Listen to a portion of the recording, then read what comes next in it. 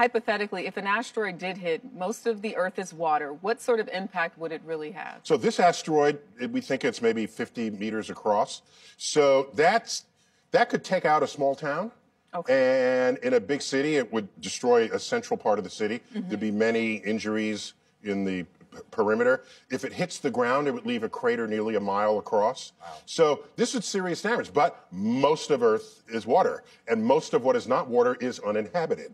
So unlike in Armageddon, where bits and pieces of that asteroid, they seem to have GPS aim, that one of them decapitated the Chrysler building. Right. It was like, you know, how much of Earth's surface is occupied by the Chrysler building, right? Or even by Manhattan. If you go to a globe, you can barely find Manhattan. Yet all those asteroids were hitting our important monuments. Cities, yeah.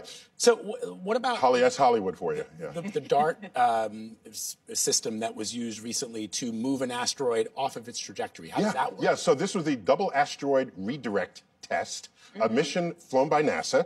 There was an asteroid pair that orbited each other, which means you had very good data on if you were successfully to nudge it, can you then measure how much it nudged? It was successful, it got nudged, it was like, yes, tick in that box so that we know how to nudge an asteroid. Now if there's one with our name on it that could put our lives at risk, we'd like to know that we're in a position to do something about it.